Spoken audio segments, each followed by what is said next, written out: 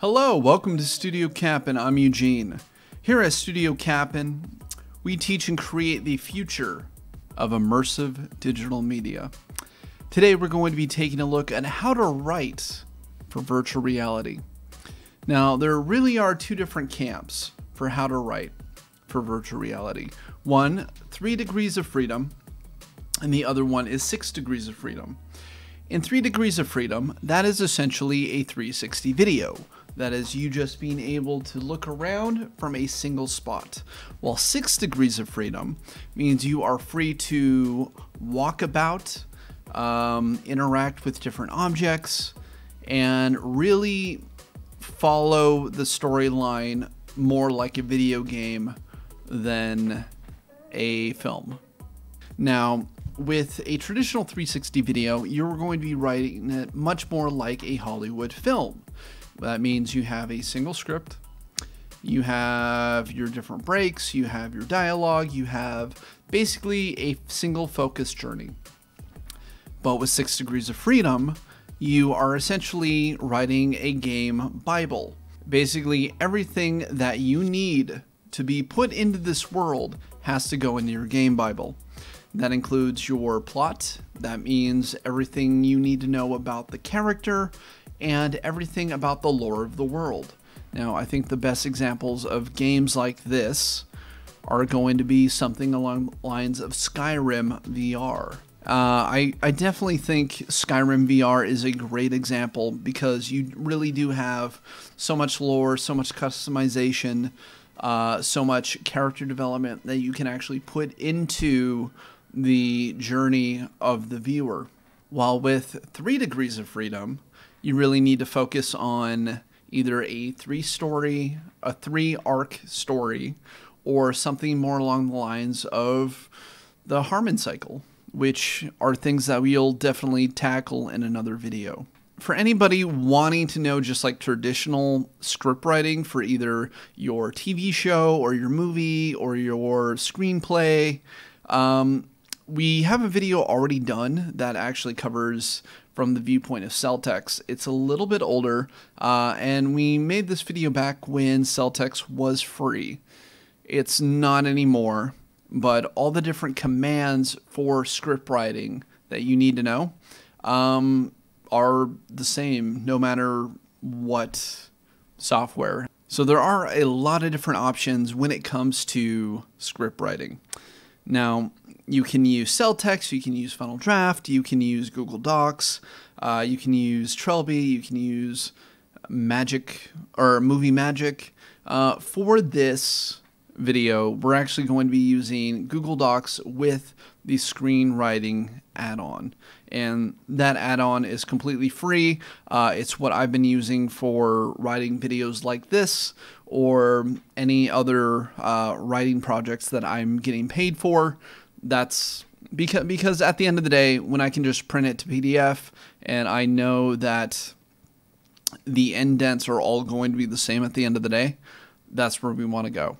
I do want to take a quick moment to thank our sponsor for this video, Puget Systems.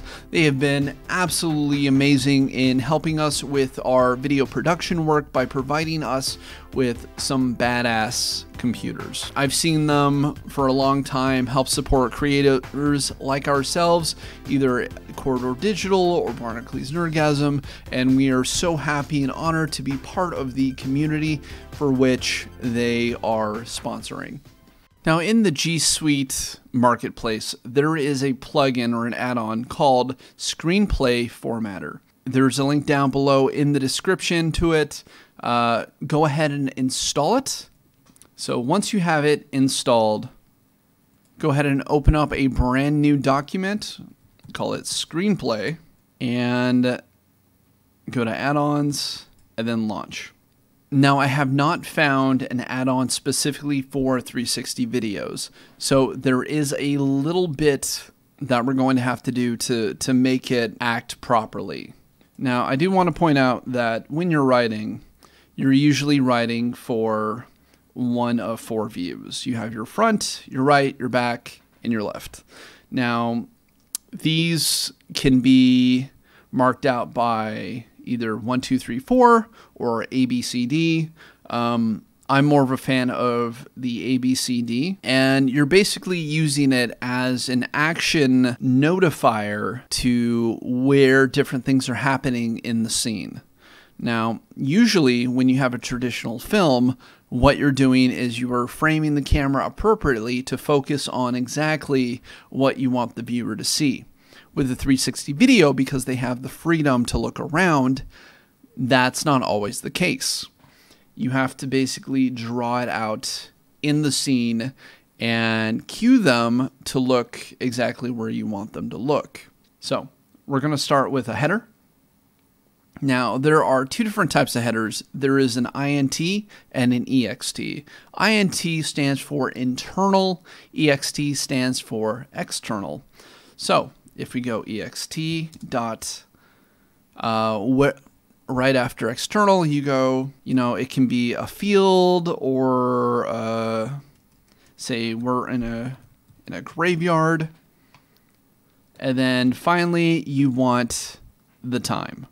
And we're going to put night. And that way we're setting up in this scene. We are outside, we are in a graveyard, and it is nighttime. From there, we are going to be marking up our actions. So if I go A, which if we look back at our diagram, A is right in front of them. From here, we're basically describing the action that's going to be happening, or we're describing the scene. So say a mist rolls in, several dark figures walk slowly to the viewer. See, which is behind you, a group of people ride up in trucks waving guns. So basically what we're doing is we are marking out exactly what's happening in the scene around the viewer. Now, the viewer is usually in one of two roles. It's usually, or three roles, technically.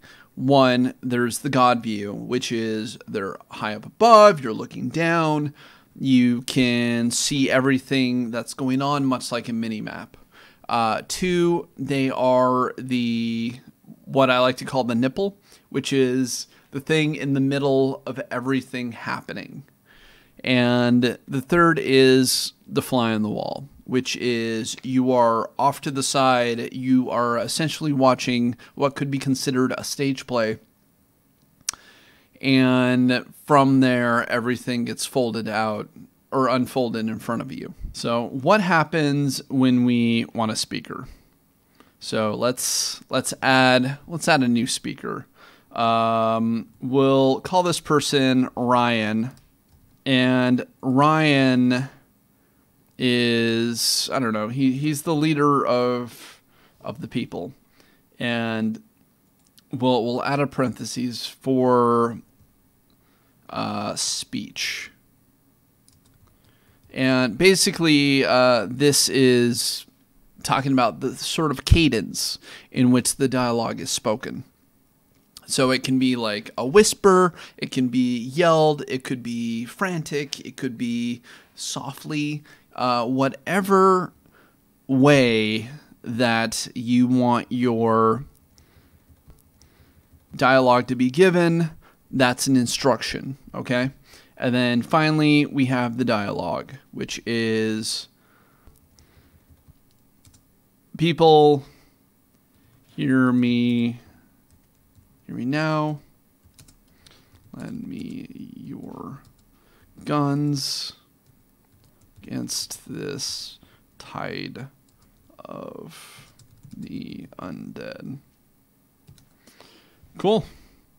So we have the first speaker, which is a character who rides up.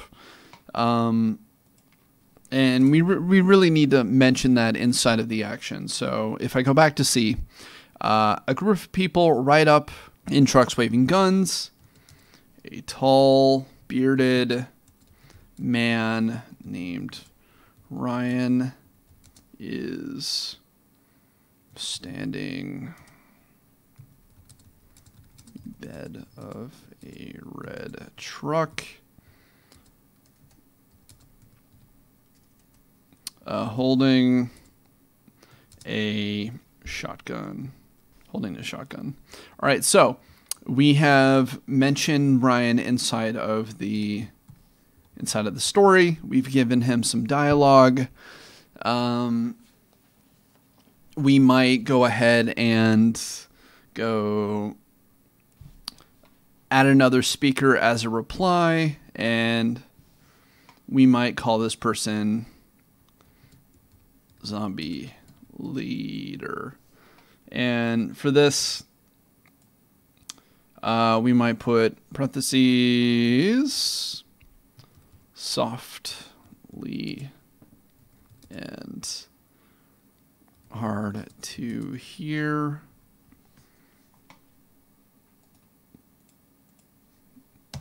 And then from there, we'll make sure that it's dialogue. And it'll be like, Argala.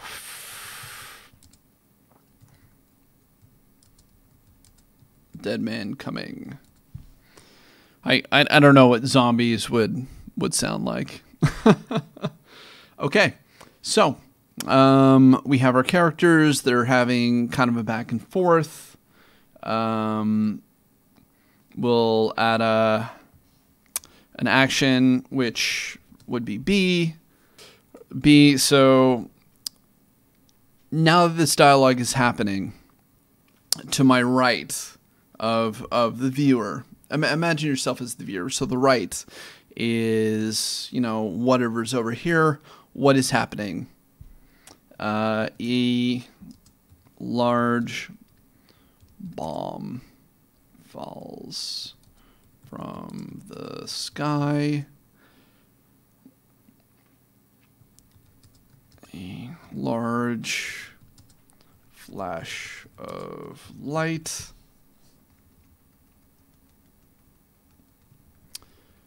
And from here, what we're going to do is we are going to add sound effects.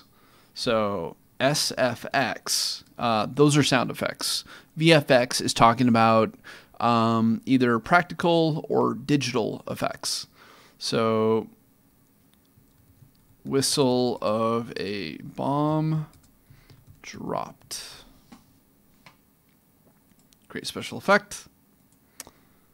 And right under it, we're going to go VFX. And in the VFX, large flash and explosion. Now, from there, maybe this is a very, very short scene. We might go cut to, and now we have to go, what are we cutting to? Say hand on map with a figure putting a pin in it. We are going to go ahead and add another scene. And this is basically lining out what exactly we just cut to. And so maybe it'll be an internal place. I'll call it a war room. And this is also going to be at night. And from there, maybe we'll add one last speaker. We'll call this person General. There's no such way, no special instructions we're going to give this character, and it's just going to be cut into dialogue. And the war has been won. The living will beat the dead. So essentially, we're making a very short zombie film. that is less than a page.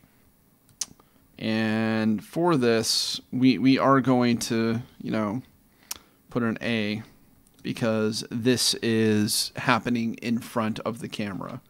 This is happening in front of wherever the position of the camera is set up for your 360 film.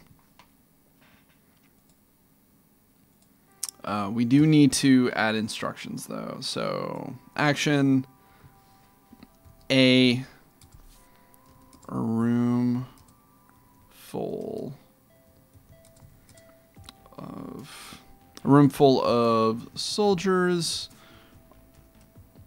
are moving quickly as the airstrike is being ordered. And from here, we're going to add a little bit of SFX or sound effects. And that way, we'll know to have certain atmospheric audio playing whenever we go to record this.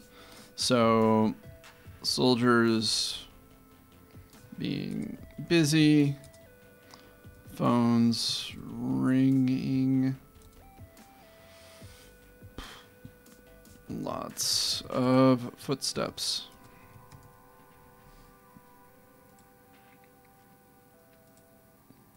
And always like to give a little bit of extra room between the different items that we're doing. And so, from there, maybe we'll just fade out or fade to black.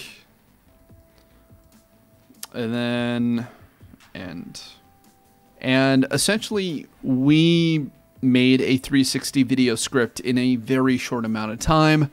I don't think it's that hard, and once you know all the different commands and what they actually represent or stand for, it's really easy to do. So anyway, we will be doing more videos on how exactly to write either game Bibles or the Harmon cycle or the 3-arc structure in specifically for either 3 Degrees of Freedom or 6 Degrees of Freedom content. Be sure to give a like, follow, subscribe to all the different things on whatever social network that you are currently watching this on. I'm Eugene. This is Studio Capon, and we will see you in the next video.